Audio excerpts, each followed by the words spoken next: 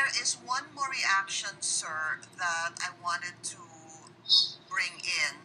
UP journalism professor Danilo Ara was saying, he put out this challenge on his Twitter account. UP faculty and alumni who are Duterte's top level officials should denounce Lorenzana's letter terminating the 1989 accord. This disregards everything UP stands for. Should they remain silent? A six-word question.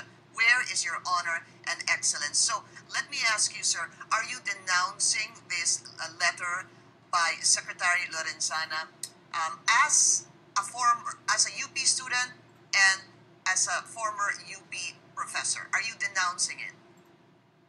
I'm asking the DNE secretary and the president of UP to sit down, and I've offered my good offices to facilitate this meeting.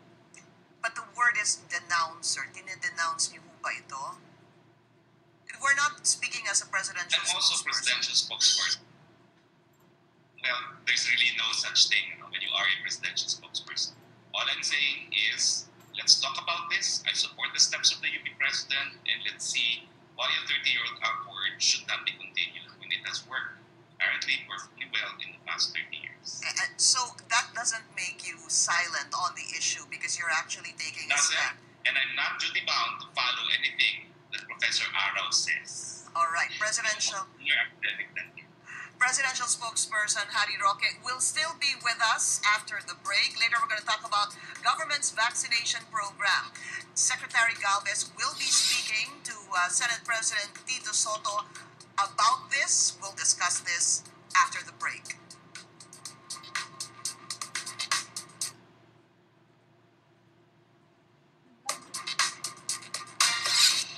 Watching The Source on CNN Philippines. Our guest today, presidential spokesperson Harry Roque.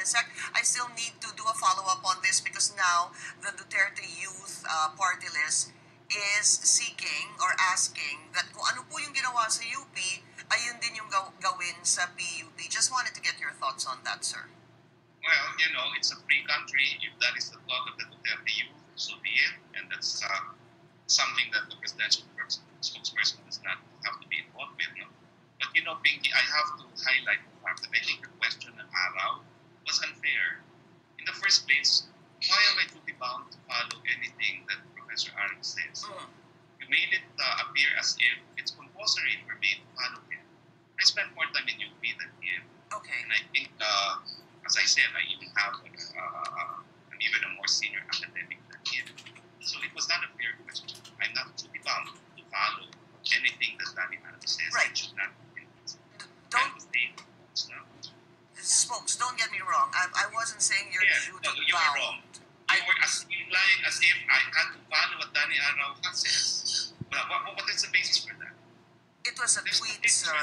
It was a tweet, Spokes, and then it just said but you that... said I had to follow him, and in fact did not do as he did. Then I have no honor or excellence. Is that a fair question? No, I didn't say that, Secretary Roque. That's what he said, though. That's what he said. And that's why I'm calling you out for that. Secretary Roque, okay, just to be very clear about this, it was a tweet that I read, and I asked for your reaction if you would denounce it. And then after that... It's implying that I should follow